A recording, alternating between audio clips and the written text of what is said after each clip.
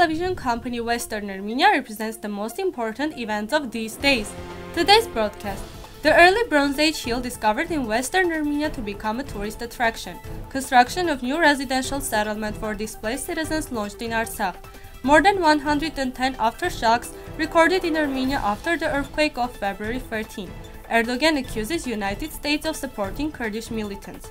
Russia registers activation of sleeping cells of Islamic State in Syria. Lavrentev. The exhibits of the Shushi Carpet Museum to be presented in Yerevan.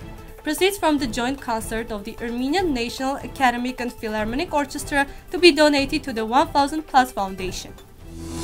According to the information received, the hill containing rooms and corridors belonging to the early Bronze Age, discovered as a result of excavations in the city of Bayburt, located in the eastern part of Black Sea in Western Armenia 3 years ago, will become a tourist attraction. The mound is located in the village of Chightendepe, 14 kilometers from the city center. Numerous historical specimens have been found in the area, which was discovered in 2017 as a first-class archaeological site.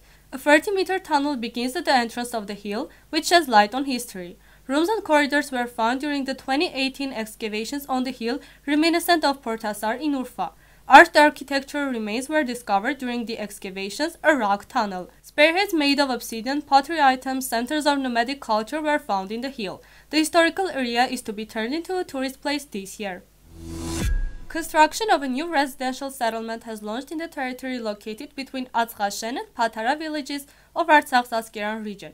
As reported by Armenian press, spokesperson of the Urban Development Ministry of Artsakh, Marta Danielyan, told, "The new settlement, which is for our citizens displaced from Jragatsner, Moshkhmakh, Madatashen and Sığnaq villages of Askeran, will have a total area of over 644,000 square meters. The first of the planned 116 private houses will be ready within the next few months. The construction of the settlement will be completed by December 2022.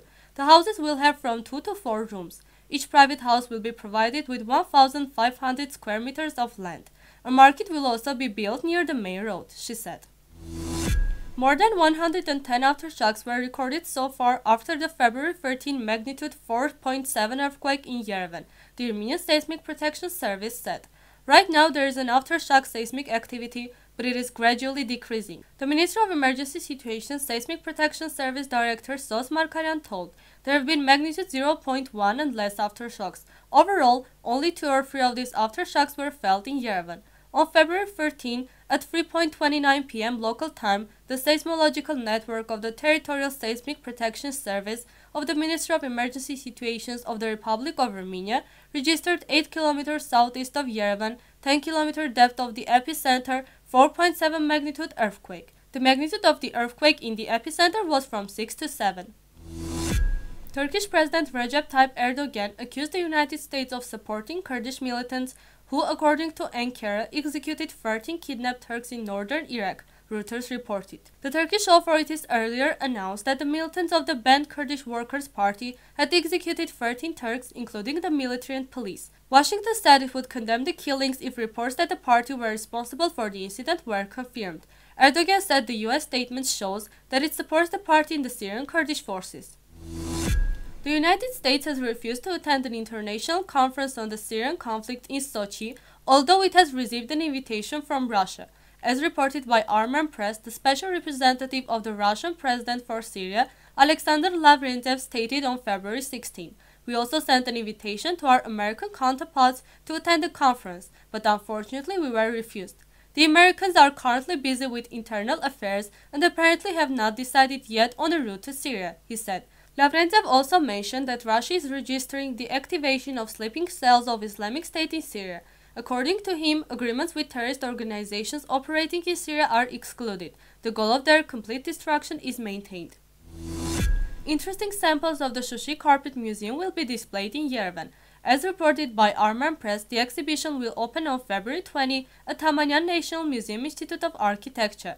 The carpets are from the personal collection of the museum's founder, Vartan Astatryan. They were reformed from Shushi on November 1 of the previous year. The oldest of the exhibited samples is 350 years old. Armenian National Academic Choir and the Armenian National Philharmonic Orchestra will perform a charity concert in memory of the heroes killed in the Artsakh War. Proceeds from the concert will be donated to the Soldiers Insurance Fund 1000 Plus. As reported by Armen Press, the concert evening, which will be conducted by ANCA Artistic Director, Chief Conductor Hovannes Çekican, will take place on February 17 at Aram Khachaturian Concert Hall. Now we present you Bostanim Drir by Sağmos Choir.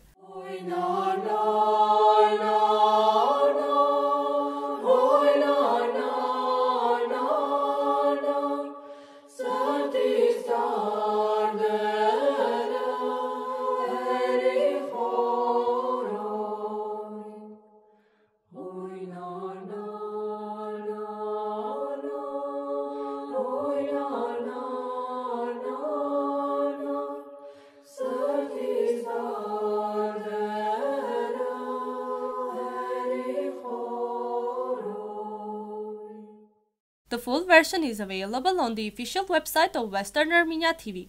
This was all for today. Goodbye.